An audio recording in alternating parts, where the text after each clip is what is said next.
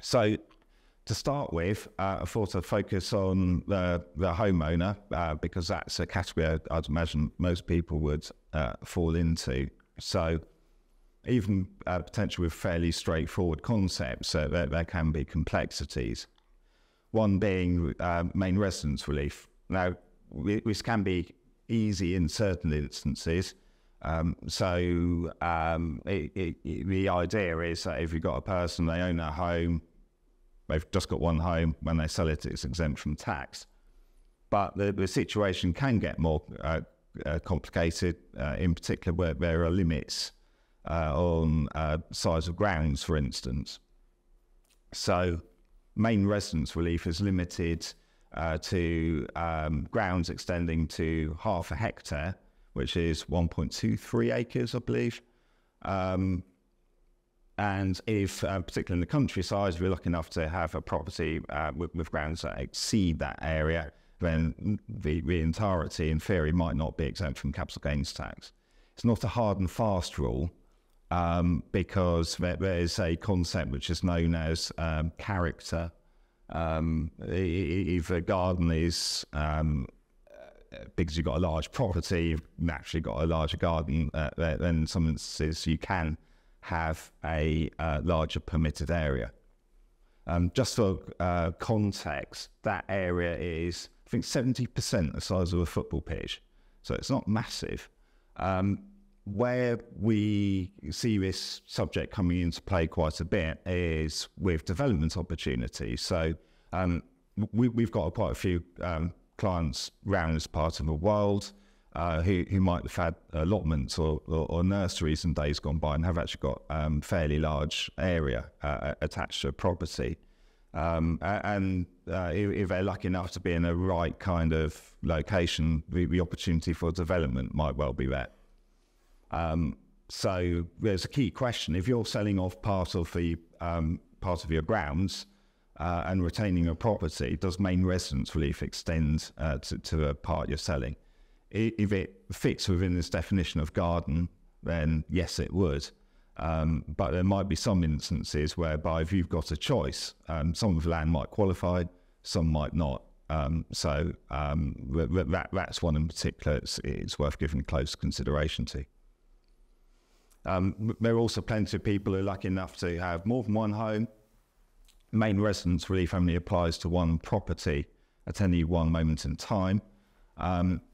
If you do acquire a second property, within 2 years of acquiring a second property, you can actually elect.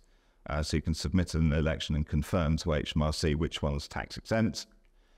You can then chop and change that election around as much as you like. But if you miss your 2-year window, then you're stuck. It's the one which you spend the most time in, the one which should stand out as being your tax exempt property. Now, there are a couple of other aspects in terms of if you're able to get a bit of income from your property. So renting it out, we've seen a bit more, say, via Airbnb, if people are away, taking advantage of renting a property out for a week or two here or there. Particularly locally, perhaps when the Goodwood Festival is on, you can really cash in. They bought in a £1,000 miscellaneous property allowance. Might be more relevant if you rent out your driveway, perhaps. But if you just get a small amount of income from property, then that allowance will ensure it's exempt. You don't have to pay tax on it. I'm guessing if you rent your property out with Goodwood on, you'll probably get more than £1,000 in pretty much a week. So the other aspect to potentially look at is a rent room relief. A condition for that, though, is you must be living in a property whilst it's being rented out. So the idea is you've got a tenant in the property, perhaps in 1 or 2 rooms. If you're sharing facilities, then you've got a relief there up to £7,500 during the course of a year. And that's effectively per house. So if you've got a joint ownership situation, then that would be shared. But again, it's quite useful for people if you have got tenants coming in, quite a generous relief. With the pandemic, we've seen a lot more instances, of course, people having to work from home. So where does tax come in with working from home?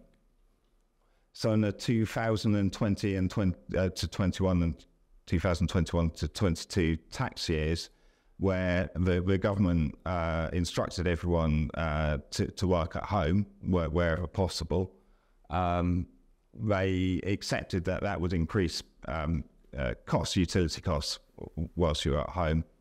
And for those that are employed, everyone was entitled to claim an allowance of £6 per week throughout those 2 tax years, as long as they were required to work at home at some point in time. So that works out at £312. Some employers, like ourselves, decided to actually pay that as an expense to our staff, which is fine, that was tax-free. But if you didn't get that, if you haven't claimed it as an expense in any way, then you can actually claim it back from the government by submitting a claim. If you don't do a tax return, go directly to HMRC. Since April 22, that doesn't apply throughout the whole tax year. So again, you need to be back in the old position of being required to work from home if you're employed. Normally that would be a contractual requirement. So your employer requires you to work at home rather than it being a matter of choice and convenience. If you're self-employed, you've got a little bit more flexibility with this.